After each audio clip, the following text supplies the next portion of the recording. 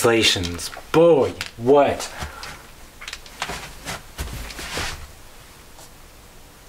The point minus 12, 2 is on the graph of y is equal to g of x. Alright, let's translate a few things. Let's move it all around. First, let's go on over here. Bam. I have f of x is equal to twice g of x. Now, this is y is the function formerly known as g of x. You can't see that there, can you?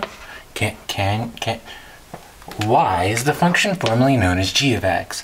What are we doing? We're doing 2 times g of x. So, 2 times g of x is 2 times y. That's why I take that point and I double the y value. Because y is equal to g of x. Here, we're looking for twice g of x. So, if I'm going to double my y, then my point's going to be minus 12 times 4, sure, or 2 times 2. Now what do? We're coming over here and we're changing g again. Here we're going to take g of x, y. We're going to take g of x and we're going to add 5. That's y. We're changing our y value. It says take g of x and add y. So g of x, oh, I don't change my x. That's a minus 12, but I'm going to take 2 and I'm going to add 5 to it, giving me 7. So that says add 5 to y. That says double y. But now we're inside that guy. Now, we need to look at the point and the formal point of the point. Here, g of 2x, what? 2x is equal to whatever that x value was, minus 12. So my new x is minus 6. And that's how we get a shrink out of this. You need a shrink. Whoa! If I take that x value, boom, and I take half of it, my new x value is minus 6, and I have the regular y.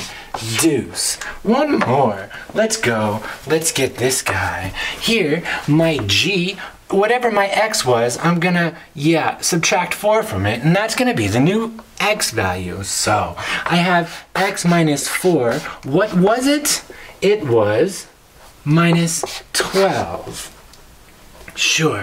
So then I add 4 to both sides. Our new x is minus 8. Great, wait, that's why when it's in the x group, it goes opposite the way you think. Sure, so my new point, boom, is a minus 8. And what was my old y? I heard 2 was the old y. Let's put it all together in this next example. What if we're looking for that f of x, where that was 2 times g of x minus 2 plus 5. Oh boy, this is the complete package. Yeah, in this example, let's first find our new x. If we're finding our new x, we set the x group equal to the old x. So then x minus 2 is equal to a minus 12. So our new x is a minus 10. Then,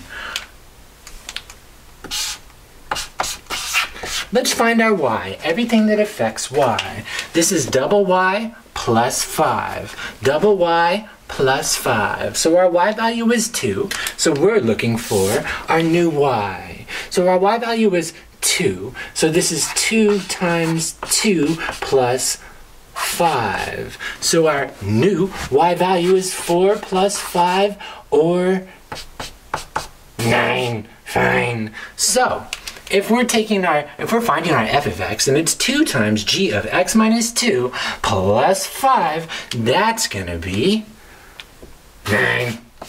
10, 9. Boom. Tip of the hat. No wag of the finger. Woo. Translations, dilations. Whale noise at whatever this is. Comment on that.